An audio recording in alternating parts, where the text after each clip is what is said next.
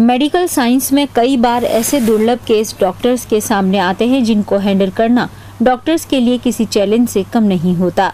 ऐसा ही एक केस उदयपुर के गीतांजलि हॉस्पिटल में आया, जहां पर एक गर्भवती महिला का वाल्व खराब था। डॉक्टर ने बताया कि महिला का वाल्व खराब होने की वजह से गर्भ में पल रहे नवजात को बचाना मुश्किल होता है। ऐसे में डॉक्टरों ने समय लेते हुए गर्भवती महिला को भर्ती कर दिया।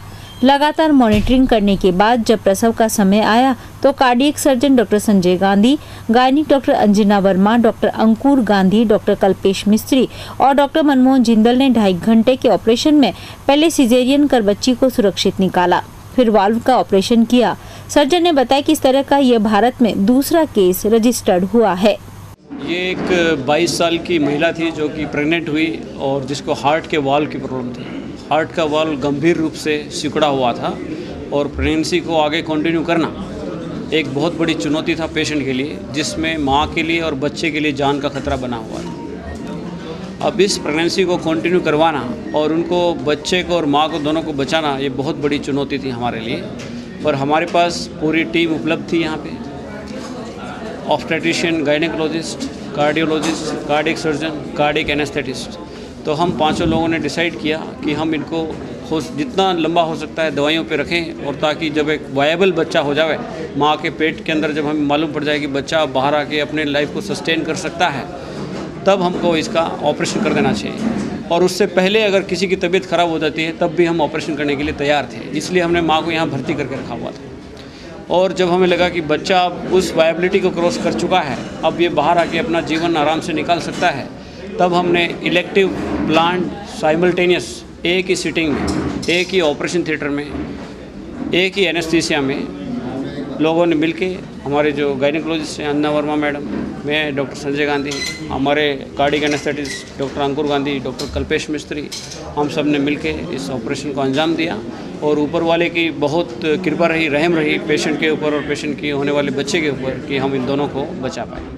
इसको हम जरा वीक दर वीक हम सप्ताह दर आगे बढ़ते गए, क्योंकि बच्चे में भी जो कमज़ोरी है, क्योंकि खून का सप्लाई, पूरी बॉडी में खून की सप्लाई कम हो जाती है, बच्चे को भी सप्लाई कम हो रही है, बच्चा कमज़ोर है, तो वह हम सप्ताह दर सप्ताह इसकी सोनोग्राफी से हम मॉनिटर करते रहे। और मैंने और डॉक्टर संजय गांधी ने डिसाइड किया कि जब भी वो ऐसा लगेगा कि मदर की जान को खतरा हो गया है, हम टर्मिनेट कर देंगे तुरंत। लेकिन सौभाग्य से हम कंटिन्यू कर पाए इसको और बच्चे को 36 सप्ताह तक ले जा पाए। और साथ करने का इसलिए हमने निर्णय लिया क्योंकि जो ऑपरेशन के बाद जो है, डिलीवरी के बाद जो है, सिजेरियन या नॉर्मल प्रसव के बाद में जो है फेफड़ों पे बड़ा जोर आ जाता है, और यदि ऑपरेशन को बाद में किया जाता है तब तक मदर काफ़ी क्रिटिकल हो जाती है। तो इसलिए हमने साथ करने का डिसीजन लिया कि एक साथ ही इस ऑपरेशन किया जाए। सुलोचना नाम की इस महिला और इसकी नवजात बच्ची की हालत अब खतरे से बाहर है। दोनों को जल्द अस्पताल से छुट्टी दे दी जाएगी। ऑपरेशन के बाद सुलोचना का पति, पत्नी और बच्ची को सुरक्षित पाकर बेहद खुश है। वहीं अस्पताल के निदेशक अंकित अग्रवाल ने कहा कि इस दुर्लभ केस में मौत के मुंह से बच्ची और उसकी मां निकली है। ऐसे में बच्ची के पढ़ाई तक के लिए स्कॉलरशिप अस्पताल की ओर से देने का निर्णय लिया है। मैं अब बहुत अच्छा महसूस कर रहा हूँ। पहले जब इसका पता था कि ऐसी ये प्रॉब्लम होगी, ये इतनी बड़ी प्रॉब्लम होगी, फिर भी हमने सोचा कि इसको अच्छी तरह से अगर बढ़िया डॉक्टर मिल जाए अपन को तो ये सक्सेस हो सकता है। तो हमने फिर यहाँ पे गीतांजलि में जब पता चला कि डॉक्टर साहब सही है वहाँ पे और वह ये काम को कर सकते हैं, और उन्होंने कहा कि बहुत अच्छे डॉक्टर हैं वहाँ पे गीतांजलि में, सब कुछ सही है, तो हम यहाँ पे आके एडमिट हो गए थे। ऊपर वाले की दुआ से 9वां महीना स्टार्ट हो गया और 10 दिन ज़्यादा निकल गए, इससे बेबी भी अच्छी हो गई। और यहाँ गायनिक का कहना है, डॉक्टर का कहना है कि बहुत अच्छा हो गया, बच्ची को अपन बचा सकते हैं। और फिर भी 1% रिस्क ऐसी थी कि कुछ भी नहीं कह सकते थे कि कुछ भी हो सकता है। ऊपर वाले की दुआ करके हमने ऑपरेशन थिएटर में जाने दिया और ऊपर से भगवान का नाम लेके सब कुछ 5 घंटे बाद पता चला कि सब कुछ सही है।